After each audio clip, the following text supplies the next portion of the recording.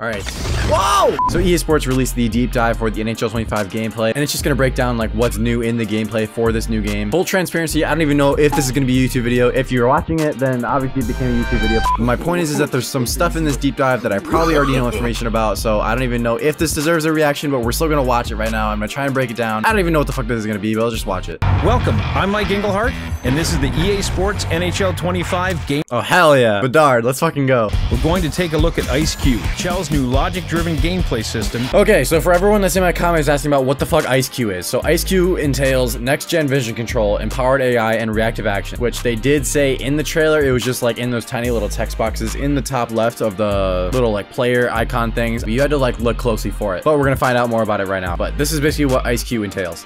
Plus, the dynamic and deadly new skill-based one-timers. Okay, wait. Skill-based one-timers, having that feels so much better because before it was just like, yeah, I'm just gonna press up and it's just gonna work. Now it's like you have to time it and you have to aim it properly in order to get a good shot. Otherwise your shot either might whiff or it might just be not as good of a shot. So rewarding actual timing of one-timers by making it skill-based makes this feel like it's gonna be a really good feature to add in the game. Players are getting better, smarter, and more technical than ever before. Next-gen vision control is an evolution of Chell's skating system that allows you to create more time and space on the ice, and a user-initiated skating mode that ups the responsiveness, explosiveness, and expression on the ice for human and AI players alike. Okay, so basically with this, you get a lot more lateral movements and just punch stopping in general, which I think we definitely needed for NHL 25 because in NHL 24, it was a lot of like clunkiness and it just felt like a lot of north-south skating and just like, and there wasn't really any lateral skating in 24, to be honest, like at all. But I understand why they went that direction with 24 because in 22 and 23 and 21, it was just like L2 city. Every single person that was good at this game was just L2ing like crazy, and it was like almost impossible to stop unless you had gold truculence, of course. But now at 25, it really seems like they're trying to up the level of their lateral skating and make it more realistic rather than just like, you know, L2ing around an entire team and just going straight to the net. Square up to the puck carrier, thread the needle through an opponent's defense, and stay locked on goal for better shot opportunities.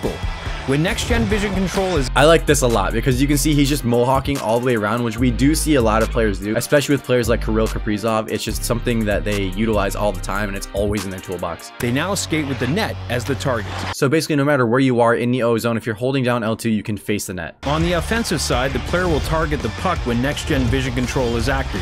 This allows for more accurate pass pickups and blends nicely with the new skill-based one-timers. Defensively, next-gen vision control gives you more control to face up to the puck at all times. Okay, so it's not even just an offensive thing. It's offensive and defensive. So that's honestly a good sign. I just wonder, because obviously they're introducing this feature new to NHL 25. Like this hasn't been in the game before, at least in this engine. So I wonder if there's going to be any game-breaking glitches like on day one. I guess we're just going to have to find out and see. I'm sure there's going to be something, but I just hope there's nothing that's absolutely game-breaking. Empowered AI is a complete overhaul of our AI player system. Execute in a true-to-life. That's a sick 1T, because Draisaitl does be doing that shit like a lot from down low. We've also revamped rush plays and how players establish zone possession. The AI players now read plays better and glide into offensive positions instead of just crashing the far post. Reactive actions like collision avoidance animations allow players to swim past one another and into positions smoothly like the pros, no longer running into and getting tangled up with each other. Honestly, that's fire because in like a lot of NHL 24, it just felt like there was an invisible hitbox that you would just like get tangled up with other players all the time, even when you didn't want to. So having this be a thing where you're just like not colliding with players as often, even though like you're like right next to them, you can just kind of like dodge around them or just like slip past them without the puck. I feel like this is gonna be a good addition. Hold up, Blackhawks roster, I gotta make sure this is correct.